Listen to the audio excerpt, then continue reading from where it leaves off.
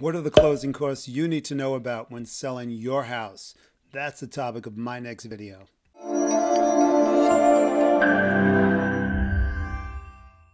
How much money do you actually net after you walk away from that closing table? That's the topic of this video right now. My name is Mark Schreier, and I'm a licensed sales associate with Century 21 American Homes Real Estate right here in Long Island, New York. I'm going to give you a basic understanding of the fees that are involved. In general, it's about 6 to 10% of the actual cost of your house, whatever you sold that house for.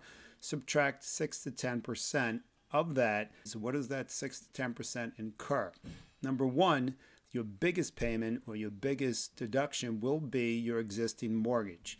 If you still have a certain amount of money left on that existing mortgage, at the closing table, the bank wants it. So you're going to know ahead of time. You'll get a payoff letter from the bank. They'll tell you how much that is going to be and expect to pay a little more because your interest is accruing every day. So up to the point that you actually close, they will tell you this is how much you need to bring, most of the time in a certified check, but make sure you clear that with your attorney ahead of time. Number two is your actual brokerage fees. The brokerage fees are paid in the transaction. Even though the buyer brings the money for the house, you have agreed as the seller how much that brokerage fee will be for both the buyer and the seller side. So that fee will be deducted as well. Property taxes. You're going to be paying as a seller prorated property taxes. Whenever you paid your taxes last, they're going to take that amount, do some simple math, and you're going to have to also pay your taxes up to the date that you have given up the ownership of your property. So let's go on to some other fees, not as large, but definitely part of the transaction.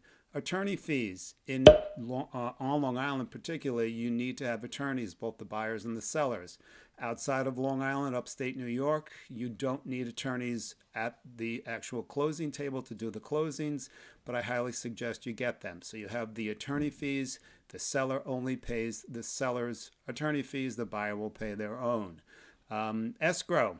What is escrow? Well, escrow means when you put money aside in a secured location, a secured account, until they actually transfer hands. So the buyer puts the down payment, usually gives it to their attorney, puts it in an escrow account where it can't be touched until it is transferred over to the seller. That is a service that is paid for. That could be paid for by either the buyer or the seller, or it could be split up to you to work at with your attorney who's going to be paying that escrow fee. If you're moving into a particular development that has a HOA or a homeowner association fees, that's another fee you're going to incur. The seller has to pay for any utilities that they used up to that point. If you have gas, you're going to pay your gas bill up to the day you move out, whatever that date might be. If you have oil in your tank and you just filled your oil tank up as the seller, they're going to measure the amount of oil that's in the tank, and the buyer will pay for whatever amount of gallons are left in the tank. So that would be a check coming in to the actual seller, and they will make sure that is fair. So you only pay for what is, the buyer is only paying for what's left in that tank. Electric, again, utilities, you're going to have to call the utility company and tell them you're going to shut off your accounts on this date at that time, and they will then transfer the account over to the new person or the new owner of the house, so you'll only be paying up to the day you move out. And lastly, you're going to need to be paying moving expenses. Your moving truck, this is a good thing. You have already predetermined how much that would be. You probably moved everything out of your house ahead of time. That fee most likely has already been paid, but those are some basic fees that you will be incurring to give you a basic understanding. If you are looking to sell in now or in the near future, definitely click the link down below for that free seller's guide they're offering.